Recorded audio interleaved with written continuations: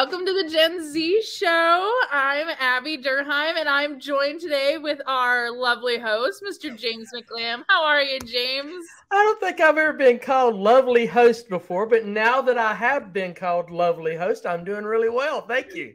Oh, it's so good to be here with you again. It's been a minute. It has been a while. It has been a while.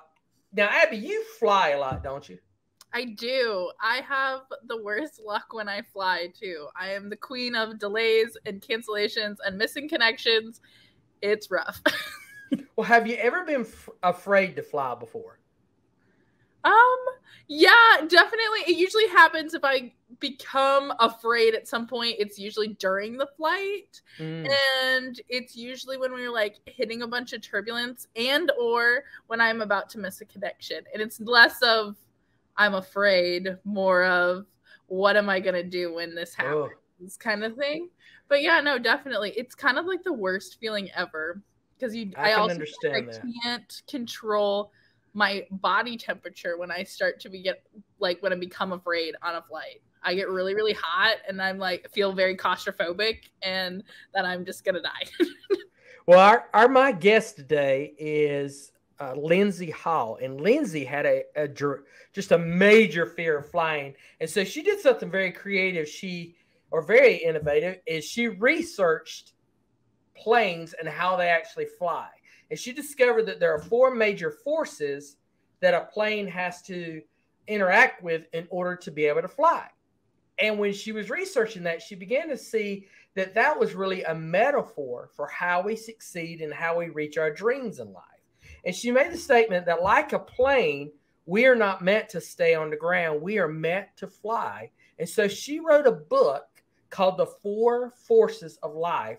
And I think it is a brilliant, brilliant metaphor and a great story in that book about how youth, adults, all of us can really reach our dreams. So this was a great interview. And I'm glad that you're kicking this off with me because Lindsey has really got, and she says she's still a little bit afraid, but having written this book, she's able to overcome it quite a bit. So I'm looking forward to this interview. I'm looking forward to listening to it too. And with that, let's go ahead and dive right into our interview with Miss Lindsey Hall.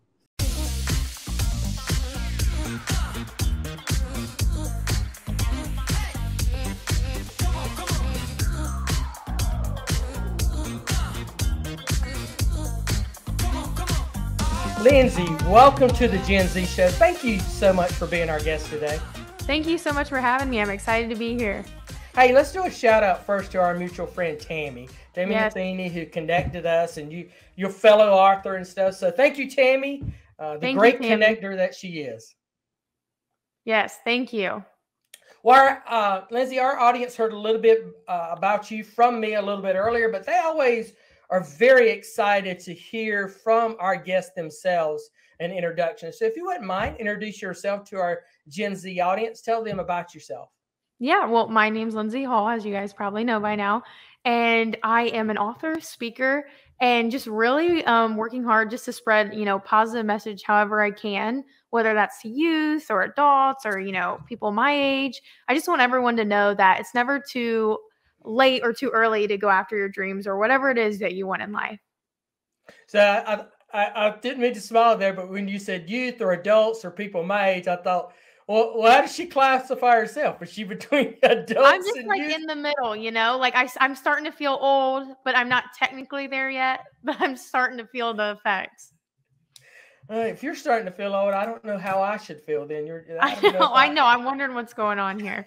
I don't know how I like that. I don't know if I appreciate that or not. We might have to end this podcast hey, right now. You've already insulted me. We haven't even gotten into 2 minutes yet. I'm going to have to leave. Sorry, guys. So one of the things that you and I discussed when we first met a few weeks ago was your book, The 4 Forces of Life. And I really like the concept of what you did there.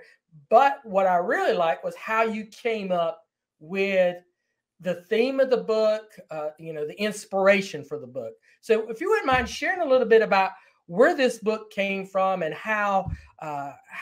what inspired you to write it. Yeah. So funny enough, it's pretty ironic. I'm really scared of planes. And I was on a flight I live in Florida, and I was going to visit my family in Ohio. And I was on a flight going there and back. And a whole month, like leading up to the flight, I was so scared. I mean, each day I'd probably waste an hour of my time just thinking about it, wondering what was going to happen. And I mean, just really ridiculous, right? But apparently I developed this fear out of nowhere. I'm not even quite sure where it came from, but nonetheless, I had it. And so when I got back home after my trip, I was like, all right, like I got to get over this fear of flying. And, it's really impacting me. And because, I want to travel and see the world. That's especially with speaking and being an author. That's really something you want to do is, travel everywhere to spread your message. And so by having these realizations, I was just told myself, okay, we got to get over this fear. So the first thing I decided to do was maybe if I research planes, maybe the less scared of them I would be, the more I get to understanding how they work. So in doing that this, makes sense. Yeah. I just was like, you know what, maybe this will really help. And you know what, honestly, it truly has. Even just writing the book, even though I don't really like go into detail about maybe the things I learned, I mean, it really has helped.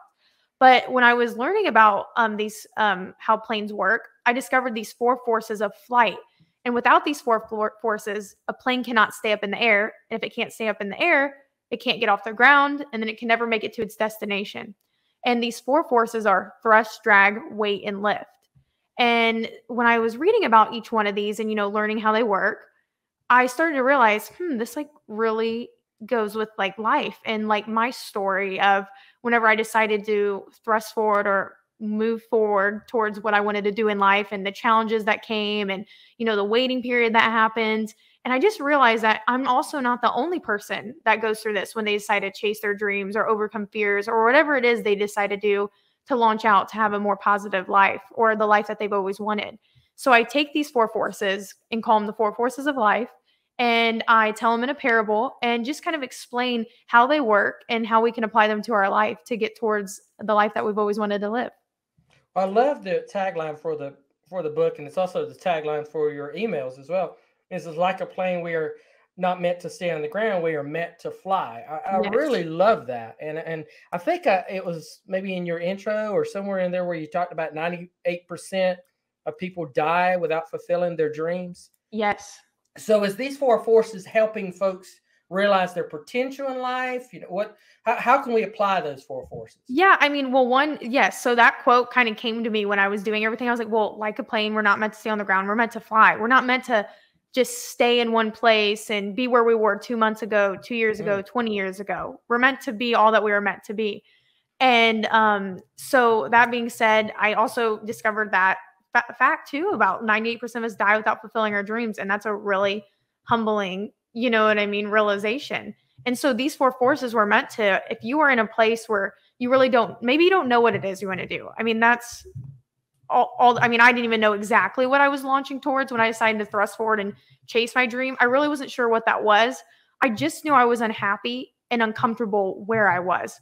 So this is really just helping people, these 4 forces, leave the place they are if they're unhappy in life, or have the confidence to go towards whatever it is that they want to do, and how to understand that there's going to be setbacks that occur, how to overcome those when they arise. Because a lot of times when we go forward, and like for me, I decided I want to become an author and speaker. When I decided to do that, a lot of challenges arose, right? Just like anything. And a lot of people, and what I wanted to do at first was to turn around and retreat and go back to the comfortable lifestyle I was living. Because although I maybe wasn't happy, I had a steady paycheck. I knew it was going to pretty much happen each day, and that was comfortable for me. And so this just helps people know when you do these things, it is going to be uncomfortable. But 1, let's move. You got to keep moving forward.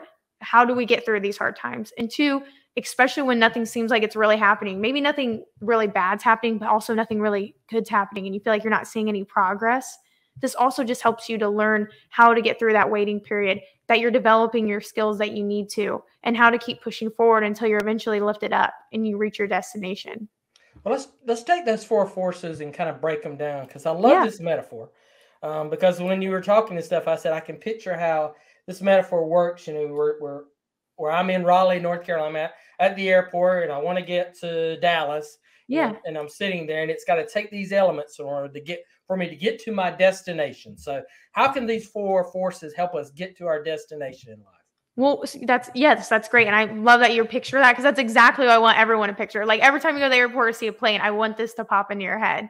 And so how you can do this is, so number one, we'll talk about thrust. So thrust, regardless of a plane, is what gets it moving forward, whether that's by jet engine, propeller, and that's what gets the plane going down the runway, right? We got to turn on the engines.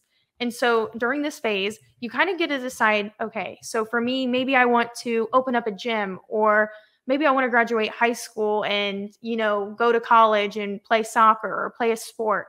Whatever it is that you want to do, you sit down and decide, I no longer want to be where I am. There's something greater out there for me, and I want to get that. And so you decide whatever it is and you write it down and go, okay, this is what it is. And during thrust, that's where you start creating that momentum. You start doing the little things that will help you get there. So if you want to open up a gym, you start learning from people that's done it, right? You start reaching out and connecting with people. So for me, being an author, sorry, you might want to edit that part out. I don't know if you heard it, my alarm system thing just went off. So I didn't hear anything. Okay, sorry about that. But anyways, so for me, I'll use myself as an example. When I decided to be an author, the first thing I did is I decided I wanted to be an author, right? Decided to thrust forward. Then I reached out to people like John Gordon himself and, asked like, how do I do that? What does that look like? And then that in return, John connected me to tons of people that does those things, right? And they were to help give me a clearer path of what that looks like. And then I started doing things every day, like writing every day, even exercising, even though maybe exercising has nothing to do with writing. It kind of does, right? Because it's that time where you're really like working your mind and your body and exercising. And then two, we move on to drag, right? So after you thrust forward and decide whatever it is you want to do, you get this forced drag that comes into play. And it tries to slow you down. And fun fact is, drag isn't really necessary to achieve flight, but it's just there. And it's annoying, and it's there, and it happens. Even when you just wake up and say, okay, I'm going to have a positive day today, there's always something that comes in and tries to, drive a wedge in between you and having that positive day.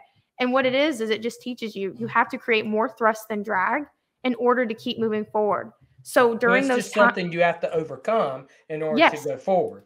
That's exactly it. And so when that happens, I pull back my thrust. I take a thrust, right? And I'm like, okay, this is what I set out to do. I remember what it is that was driving me forward. And I create more thrust than drag. And I speak more positivity in my life. I write down more reasons of why I want this to be what I want to achieve. And I just keep doing those things and reminding myself that drag is there. And the way we beat drag is recognizing it's never going to go away and that we have to overcome it. And you have to accept it. Because a lot of times, and like me, I really didn't want to accept that it was there. I wanted to ignore it. But when I did that, I was never overcoming it. And I was just kind of staying in the same place, not really progressing. So I had to accept that. Give us an example of what you mean by I was ignoring it, so that our audience can kind of visualize or make the comparison in their own life. Yeah. So for me, like a lot of things, I guess maybe when things would happen, I would kind of get really angry about them. I'm like, why does this have to happen to me? If that makes sense. So maybe ignoring is a bad word, but I would just get angry and frustrated. And then it would, the anger would subside and I wouldn't really address that issue. If that makes sense, I wouldn't create more thrust and jag. I would just let it be what it was. And then I'd move on to the next day. And maybe a few weeks later, something else would happen. And I'd be in the same boat, angry again, mad, why me? But whenever I realized that it's always going to be there, these hard times are always going to happen, then I was really able to overcome it each time it happened because I didn't ignore it. I took it and I was like, okay, how do we get through this? How do we get over it? It's almost like trying to identify what these obstacles are going to be beforehand so that you're prepared for them.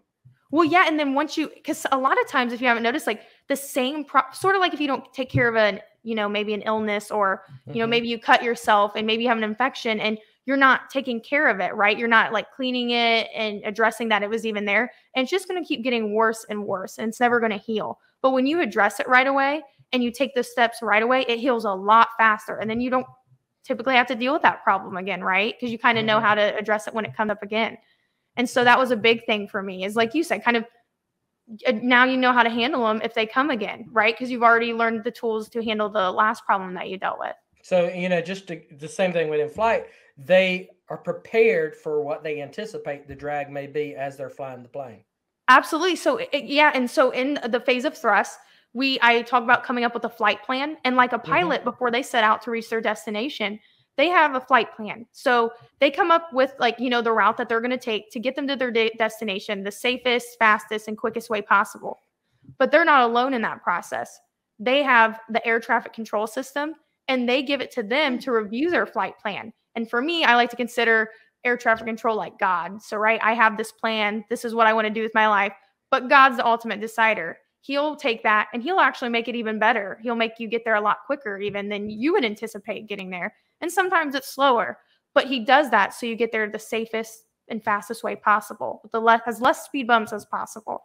And so that's kind of exactly what the flight plan is for, is, you know, predicting those things, you know, the best that you can. You obviously can't predict everything, but you ultimately leave it up in air traffic control system's hands to, you know, make those adjustments when they arise. Nice. So that's the first two. What's the third one? Yeah. So the next one is weight. So weight in regards to the 4 forces of flight is obviously the, you know, center pull of gravity on a plane, but I use it as weight, like WAIT, like waiting in line. And so we all go through this waiting period in life, you know, whatever it is, you know, when we set out to chase our goals or dreams. And during this waiting period, it feels like nothing's happening. Like time is just standing still. And you really start to doubt yourself because you're not really seeing it. You feel like you're not seeing any progress. And it can last days, weeks, years. Everyone's waiting period is different. And during this time of waiting, you learn preparation, perseverance, and patience. And I call them the 3 Ps in the book. And these are what really help refine and define what it is that you want to do, and to really test to see if this is what you actually want to do. Because if it isn't, I can promise you'll probably walk away. Because I know when I decided to go out down this path of writing and reading, not reading, but writing and speaking, I've had a lot of other ideas than just this. And when I was chasing those other ideas, I walked away very easily. But there's this like burning desire when you really know what it is that you want to do and you just can't quit. And that's where that waiting period really challenges you and shows you that. And then if you accept it and you're like, okay, I'm waiting, how can I make the best of the situation? Then you'll get the chance to learn patience, right? You're learning to be patient in this time. I have to go through this time so I can be prepared. Because if, for instance, let's say I was going to flight school and becoming a pilot and I was handed the keys to a plane immediately, I would probably crash it, or I probably wouldn't be able to get off the ground, right? But that's why that waiting period gives you those skills so you are able to fly that plane, so you are able to get to that destination. And it also teaches you perseverance because you will always need that throughout life. So many things are always happening. So many challenges are happening, and you need perseverance so you can get through anything that, you know, comes your way. It's a really important skill. So that's really what the waiting period is about. It really tests you to see if this is what you want to do. And then lift is super simple. That's the last force. And that's the best one, right? Because that means you made it, right? You made it to that goal and you've reached your destination and it feels really great. But the important thing is to remember is it's not over after a lift, right? Like you may have reached that one goal or that one destination, but it's not over with, right? That is going to give birth to even more greater dreams and goals that you have, even though it may not feel like it. And you may be like, okay, what's next? These 4 forces start all over again, right? And you learn new things that you want to do and find more different purposes for your life. And it's just a constant cycle. So it's important to remember that just because you made it there doesn't mean it's all over with. You're going to have other dreams and goals to look forward to. They just take time sometimes to bloom. I love the way that you've given something that visually people can associate with their journey in life. That so often we give these great platitudes and steps to success, and you know we throw all these terms and words out there, these buzzwords, but we don't give them a visual guiding to this. So yes. How is this in your book? How is this spelled out? How is it delivered in your book? How I deliver it, and I'm glad you asked that. Honestly, I probably should have started with that, and my apologies. But to make it even easier, is Peyton. He's a young guy. He was working actually as a manager at a gym. He absolutely loved it, and he really thought this is what he wanted to do with his life. He was like, "This is it, right?" And we've all been there. We're like, "This is the thing." But then he started feeling uncomfortable. He started really not liking what he was doing, and he decided to take the leap of faith and go after what he always knew in his heart he wanted to do, but he never felt qualified to do it, which was become a pilot. So he decided to leave and chase his dream. And it just got really hard for him. He got really discouraged because, as you know, a lot of kids, even in high school, middle school, college, you get really discouraged in the middle of all that because when I remember when I was in middle school, for instance, it felt like high school was like a million years away, or it felt like graduating was, because I was just so excited to graduate. And it can get really discouraging whenever it's not happening, just like that. And so Peyton started to feel that way because it was another like 3 years before he graduated. He couldn't see that end goal in sight. He couldn't feel it. And so he ran into his professor on his way home, going back home for spring break. And his professor happened to be going to the same place. And his professor teaches him about these 4 forces of life and how to apply them to his life and how to really pull himself out of this dark hole that he was in and to realize that his purpose is still his purpose. He just needs to wake up and realize like these bad things are going to happen and that's okay. It's just how are we going to move forward through them? And so that's kind of how it's presented in the book. And it's really, a lot of it is in a scene on the plane of Mr. Glenn really just laying these out for him and giving him a lot of visuals, and really simple too, because like you said, people give you all these words and, and they're great, but I really just wanted to give something simple to everyone, like super simple, very quick read. This is how you lay it out. And it really doesn't have to be that complicated, because I've read so many books and honestly, I don't remember half of what they said. And that's because it all is just it really can be so simple, hard to apply, but it can be broken down really simple for a lot of people. Yeah, I love what you just said, that last thing there. There are simple concepts in life that are to success, but sometimes they are hard for us to implement. Yes. A lot of times that's our own personal limitation too, that we try to make it out. So how can a young person, well, let me take it in this direction first. So we got some listeners to this show. I know this, that work directly with youth. They're working with youth. They're helping them every day. And they're getting excited because in their mind right now, they're thinking, hey, this is kind of something I can kind of coach them through. How can they help youth apply this? I'm putting you on the spot here. You may not be ready for this one, but how can someone coach youth with these 4 things? How would you recommend them do that? That's a great question and a challenging question, but that's what makes a good question. So for me personally, I had a youth mindset when I wrote this. I was writing this to my younger self. I was writing this to the me in high school, the me in middle school, or the me now in my 20s. Like you said, I mean, I know I may feel a little old, but that's not old. That's youth, right? And so how you can really, deliver these to them is, one, giving them that visual of a plane, right? Everyone loves a visual, whether you have a little model plane, you draw the plane, or you just pull up a picture of a plane or a video of a plane turning on the engines and going down that long runway and then slowly lifting up off into the air. That's like my favorite way to show people and explain it to them. And during this time, you can show them how that plane, it's just standing there, right?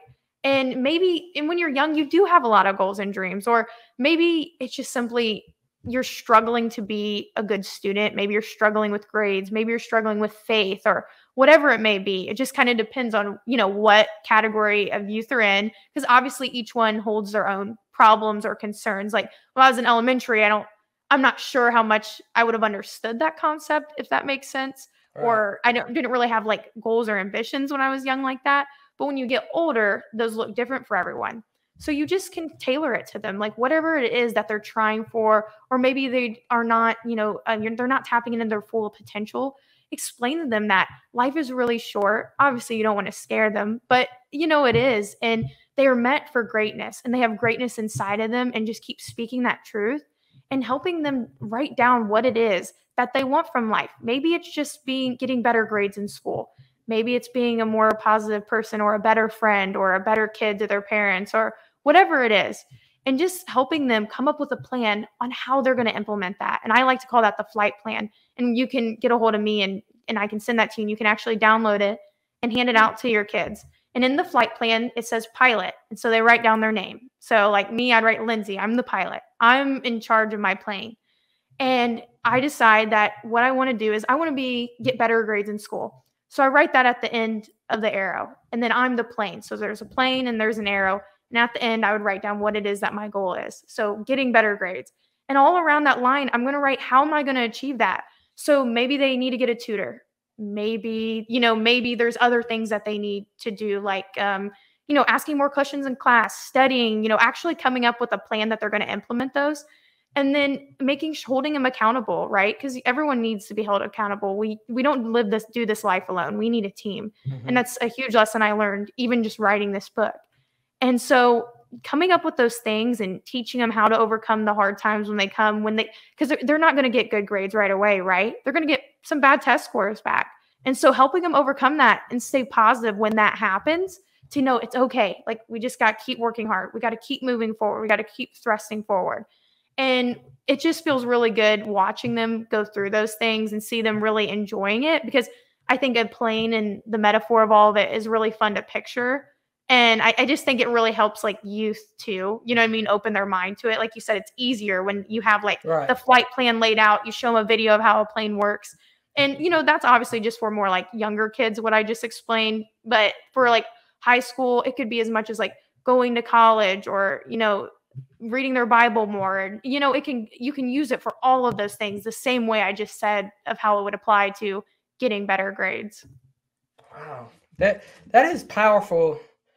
My mind just kept going in it, how we can directly implement this into working with youth and coaching youth and helping them go forward on this. Yes. I really love this concept. I think it works really well. Thank you. But this is not the only book that you've authored, is it? No, it is not. Challenger Deep with Tammy Matheny. I got that one right here. I think I got it signed, but it's signed by Tammy, so I'm gonna have to get I'm gonna have to sign it too, so it's official. Oh wait, I see a pattern here. I don't know if our audience has seen it or not. The books here, we've got one book talking about flying, and this one looks like about going into the water here. So that we got some flying and swimming or diving deep. Tell me about Challenger Deep. Tell me about you or Tammy's book. Well, it's funny you said that, because it was Tammy's idea with all the stories and stuff like that. She came to me and had all those stories, and that she had this idea of what she wanted. And she asked me to come up with a title. And so I was just really thinking, and I was like, well, when you're going through adversity, you feel like you're at the lowest part. You're just at your lowest part, right? You feel like there's nowhere to go but up. So I looked up what the lowest point in the world was in the ocean, and it's called Challenger Deep. That's the lowest point in the ocean. There's nowhere to go but up. And so I just thought it was fitting for, the title of the book, because the book is actually about adversity and how to overcome adversity. And it's filled with a bunch of stories and fables, and you can read them like a devotional once a day, or you can read it, all the way through. And at the end of each story, there's a reflection questions and a summary Tammy wrote a summary where she kind of just gives you an overview of what the story meant, like to her and her opinion. And then the reflection questions, which really help you dive deeper into that story and try to apply it to your life and team. And it's just a really awesome resource for everybody, because we're all going through adversity every day, whether it's little, big, small, whatever it is. And so it's just an awesome book, a quick read, and it's really fun. The stories are, and like they're really visual too, which is nice. Did you guys intentionally do this? Because there's 30 stories, if I remember right, when I was reading this. Did you guys intentionally do this so it would work for a month?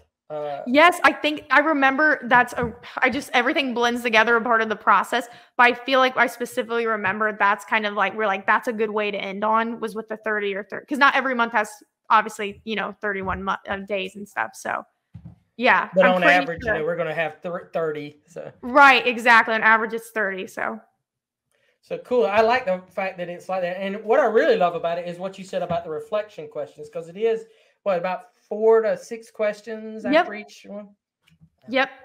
And it has also tools that you can, this was Tammy's idea. It was a really good idea. She gives you resources too that you can use to Twitter accounts, or, maybe it's a podcast at the end of the stories that you can go listen to, to better understand these, concept or stories. So, I didn't see the GenZ Show. That must have been, I must have overlooked that as being one of the resources. So it sure is. Yep. It's a great That's resource. going to be the revision volume 2 or something like that. Yeah. That's funny. So what's your favorite story in here? Oh my gosh. It changes every time I think I have to talk about it, but I'm going to use the one I used last time. So I like the golf ball story, and just to, sum it up pretty quick. Basically, before, as you know, golf balls nowadays, they have those dimples in them, those little divots. Yeah. But way back when, they were actually just smooth, round balls. They had no dents in them.